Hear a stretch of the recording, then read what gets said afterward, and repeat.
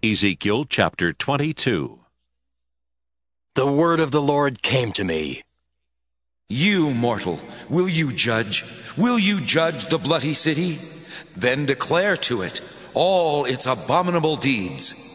You shall say, Thus says the Lord God, a city, shedding blood within itself. Its time has come, making its idols, defiling itself. You have become guilty by the blood that you have shed, and defiled by the idols that you have made. You have brought your day near. The appointed time of your years has come. Therefore I have made you a disgrace before the nations, and a mockery to all the countries. Those who are near and those who are far from you will mock you, you infamous one, full of tumult. The princes of Israel in you, everyone according to his power, have been bent on shedding blood. Father and mother are treated with contempt in you. The alien residing within you suffers extortion. The orphan and the widow are wronged in you. You have despised my holy things and profaned my Sabbaths. In you are those who slander to shed blood, those in you who eat upon the mountains, who commit lewdness in your midst.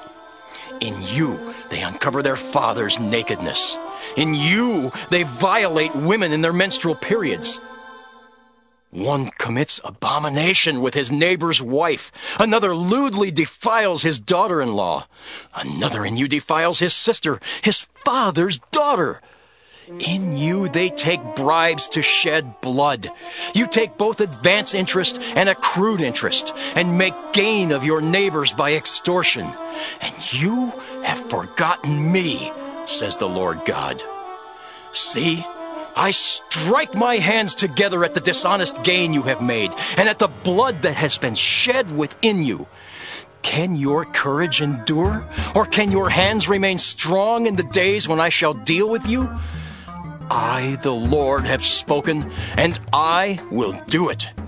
I will scatter you among the nations and disperse you through the countries, and I will purge your filthiness out of you. And I shall be profaned through you in the sight of the nations, and you shall know that I am the Lord. The word of the Lord came to me. mortal, the house of Israel has become dross to me. All of them, silver, bronze, tin, iron, and lead. In the smelter they have become dross. Therefore thus says the Lord God, because you have all become dross, I will gather you into the midst of Jerusalem, as one gathers silver, bronze, iron, lead, and tin into a smelter, to blow the fire upon them in order to melt them. So I will gather you in my anger and in my wrath, and I will put you in and melt you.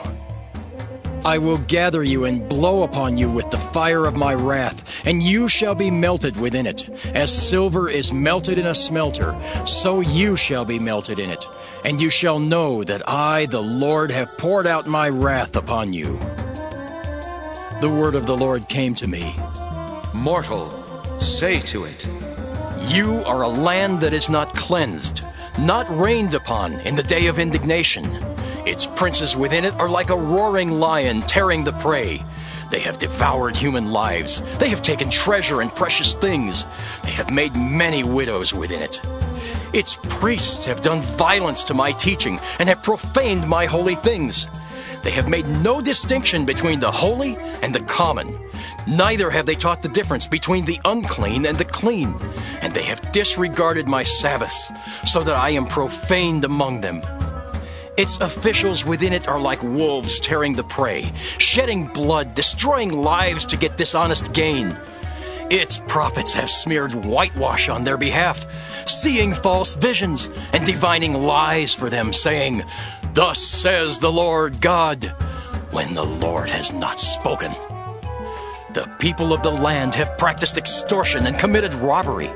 They have oppressed the poor and needy and have extorted from the alien without redress. And I sought for anyone among them who would repair the wall and stand in the breach before me on behalf of the land, so that I would not destroy it. But I found no one. Therefore I have poured out my indignation upon them. I have consumed them with the fire of my wrath. I have returned their conduct upon their heads. says the Lord God.